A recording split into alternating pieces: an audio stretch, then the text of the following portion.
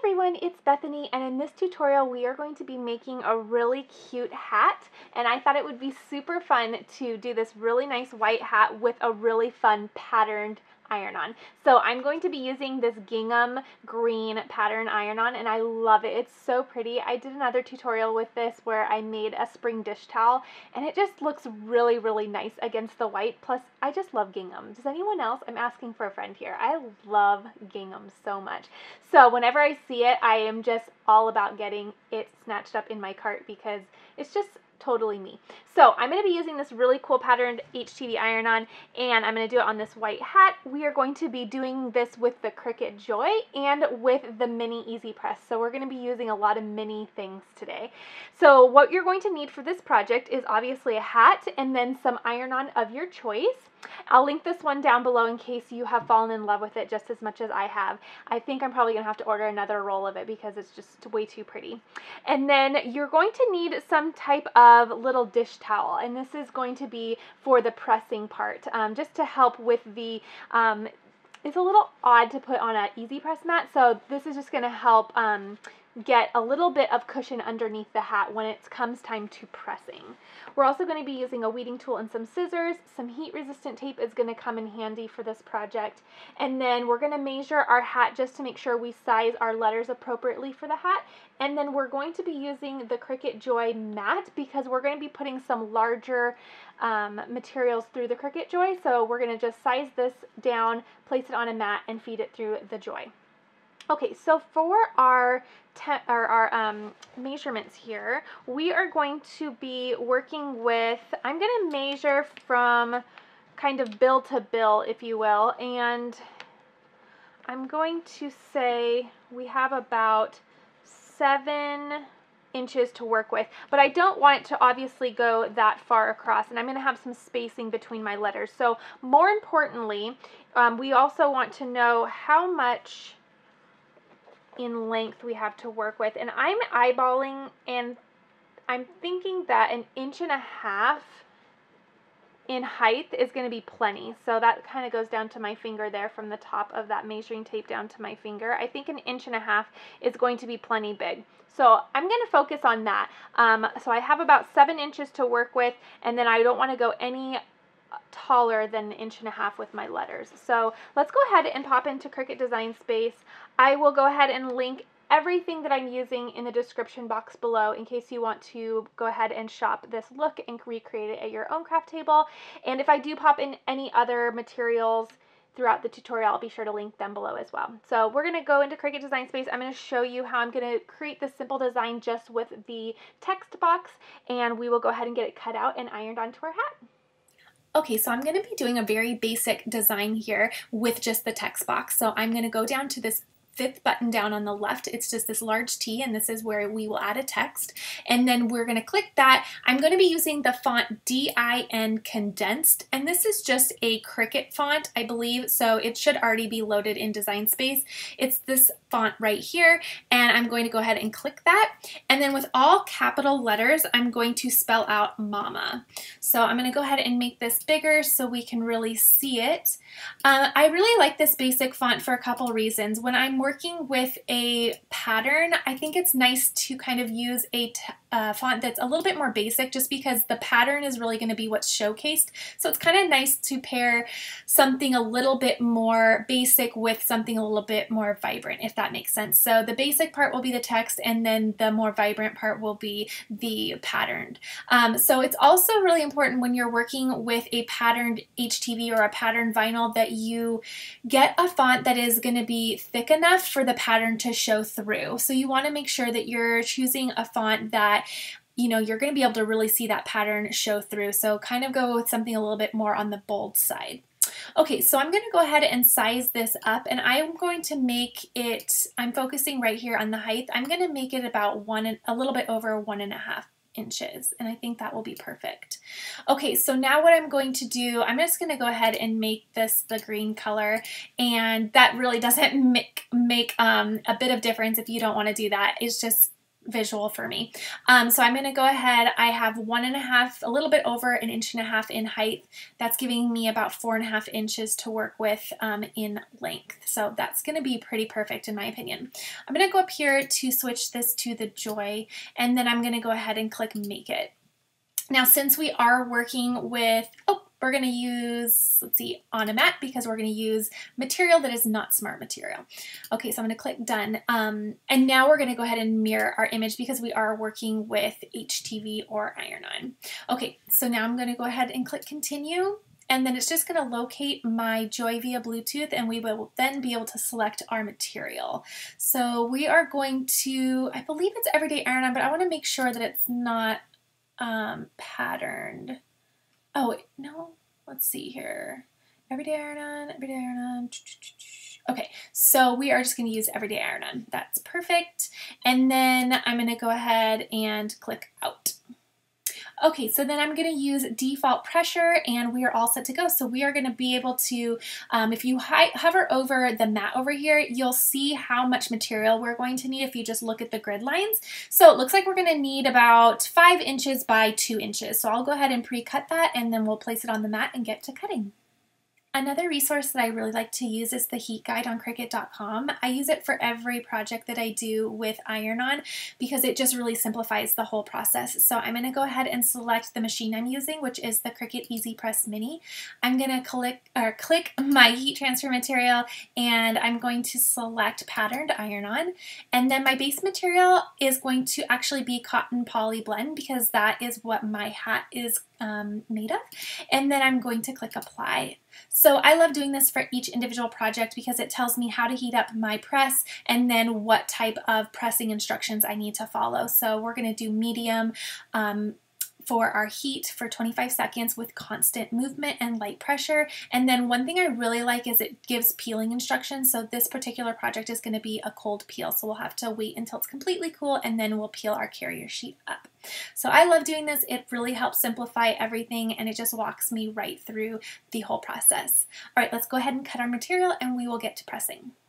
Okay, so I'm just going to trim down my iron-on so that it will fit on the mat. So again, I'm doing about 2 inches by 5 inches. So I can go ahead and just get that all measured out. And let's see, we have about 2 inches here, which is perfect. And then it says by 5 inches. I'll probably just put that piece all the way in there because that is just fine. Okay, so now I can go ahead, make sure that I did that right. Okay, yep, looks good. And then what I'll do is I can go ahead and place it right on the mat. So what I'm going to do is place or peel off this little protective sheet. Okay, so what we're going to do is we're going to place this pattern side down or shiny side down on the mat.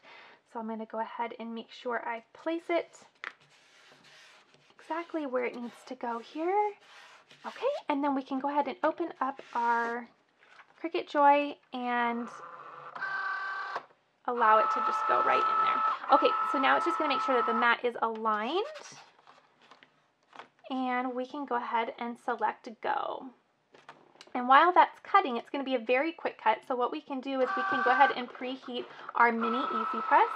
So we are just going to turn it on and then go ahead and click the button again until it is at that medium pressure, which is just the 2 little wave marks. So that will go ahead and start preheating for us because this is actually going to be a super quick project. It's really quick to cut and it's really quick to weave. So go ahead and make sure that our press is all ready to go. Okay, so that's already done. I'm going to click unload. Looks really cute. Okay, so I'm going to take that off. And then what I'm going to do is I'm going to go ahead and just trim off that little extra piece that I have because we can use that for something else. Okay, so now what I'll do is I'll go ahead and zoom in so that we can go ahead and get this weeded together, and then we'll get everything all organized on the hat so we can get it pressed. Okay, so I'm just going to go ahead and quickly weed this, and the little mini Easy Press has already preheated, so it's turned green, letting us know that it is ready to go. And again, this will take no time at all to weed out. I can't wait to see what that pattern looks like on this text. I think it's going to look really, really sweet. Okay, so that's what it looks like. That looks cute. I love it. Okay, so now what I'm going to do is I'm going to cut my letters apart because I'm going to place them individually on the hat. This is just going to allow me to kind of space them out how I want them and just play around with it. So I'm going to also cut myself 4 pieces. I think I'll do 4. We'll kind of play it by ear, but I'm going to cut myself 4 pieces of this heat resistant tape.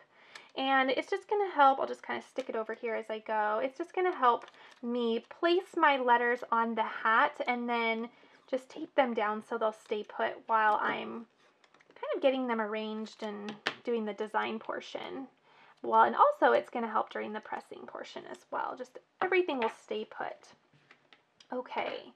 I think this is going to look really cute on the hat, and I like how it's going to pop. Oh, it's really cute. Okay, so now what I'm going to do is I'm just going to kind of start placing the letters where I want them, and knowing that they're simply taped there, I can always move them if I want. I might even start with the front 2. You know, the first 2 that you're going to see visually in the middle 2, I suppose I should say, and then arrange them from there. Okay. I'm trying to do it really well so you can see, and you will in just a second, but it's kind of tilted towards me for just a second so I can just visually get it all where I want it. Okay, so I think that is going to look really, really cute just like that. So what I'm going to do is I didn't preheat my material, so I'm just going to, which is okay that I'm taking these off because I'm going to end up kind of putting them on individually anyway. So I'm just going to kind of place them right over here, and then I'm going to grab my little hand towel, and I'm just going to kind of roll it and kind of use it as a buffer behind there just to kind of keep it flat. So I'm just going to use it to kind of push in there with my hand. Okay, so I'm just going to grab my little mini here and just preheat this material. This just gets any moisture out, so it's going to take no time at all. They say I do that for about 5 seconds, and it's also going to get this little wrinkle out too from shipping.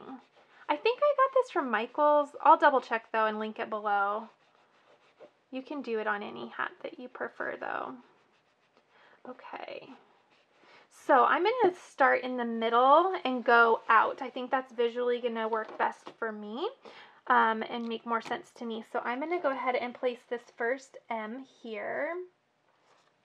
And let me measure that for you guys so you know kind of how far from that bill of the hat it is. So it looks to be just about a half bit,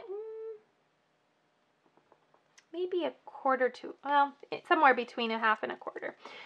So again, this is purely visual, so whatever you like. But again, I'm going to put that little towel right underneath.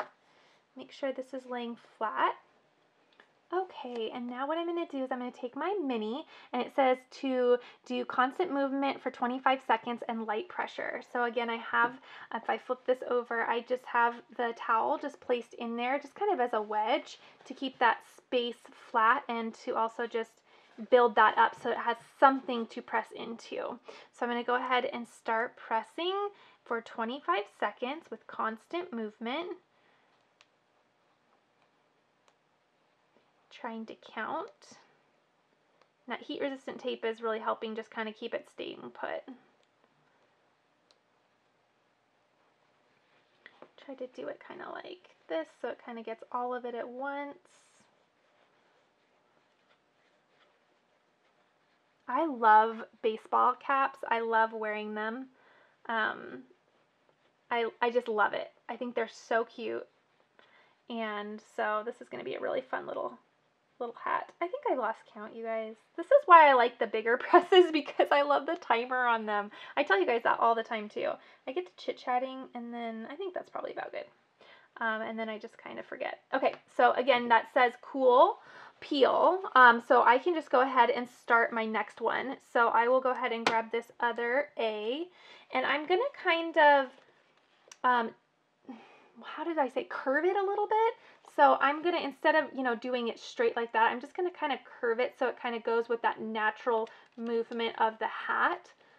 So I'm gonna curve it and place it just about there. Okay. Just really get it in there. I'm gonna check it this way, make sure I like it. I do. Okay, putting my towel back under there, building up a little firm foundation, and okay, let's not lose count this time, but pressing. It says light pressure, so light pressure. I like how that green looks against the white. I think that's super pretty. Okay, I think that one's good as well.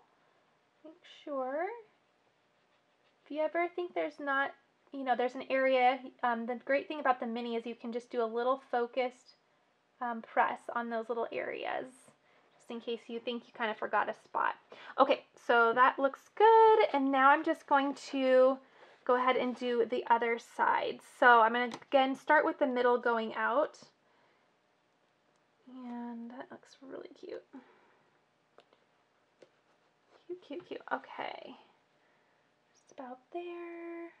I think I like where that is. Might move it up just a tad. And I'm just eyeballing this. So feel free to grab a tape measure if you need to, or if that makes you feel more confident. Okay.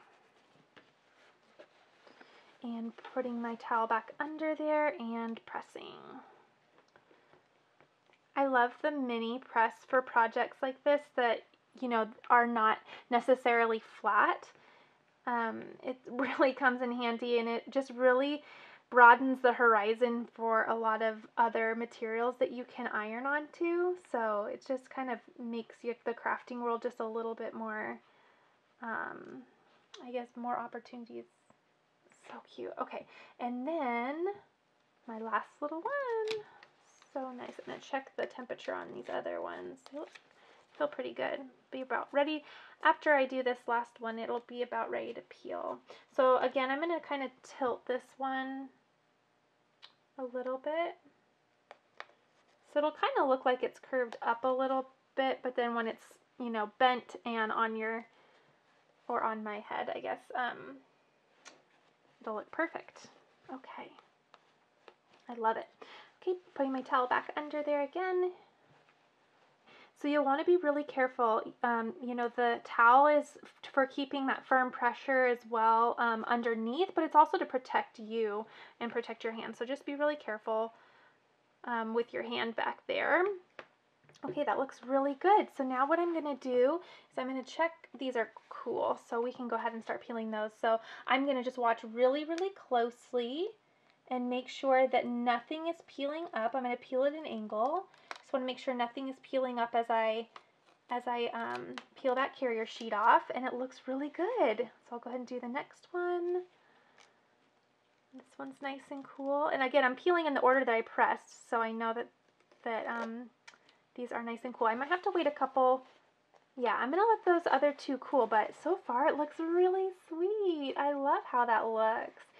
That was really easy too, and they are laying down really, really nice. So if for some reason you are peeling yours up and you notice any lifting and any of the letters are trying to come up, you're just going to place your little carrier sheet right back over your letter and then take your press and press again. So you want to make sure that you protect your HTV or iron-on from the heat source. You don't want to, you know, place your easy press right back on without anything covering it. So make sure you cover it back up and then repress, and then it should take care of any lifting. Okay, so these are already ready to go. I think I did the A first, so we can go ahead and just peel at an angle. Let's see, make sure that laid down. Yep, looks good. That one. And then this final one right here.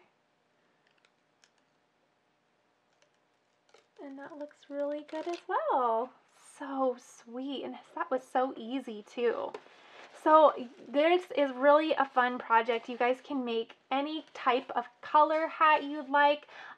There's so many different colors, especially if you go on Amazon, they have a ton of different colors of hats too. And then you can pair it with a really fun, either patterned HTV, or you could even do a solid, and this would be super, super fun. What great way to personalize things as well. So I hope you guys enjoyed this. If you did, please be sure to give me a thumbs up. Let me know if you guys have made a hat as well. This was my first time doing that, so I really enjoyed that, and I like how the process was. It was so nice and easy.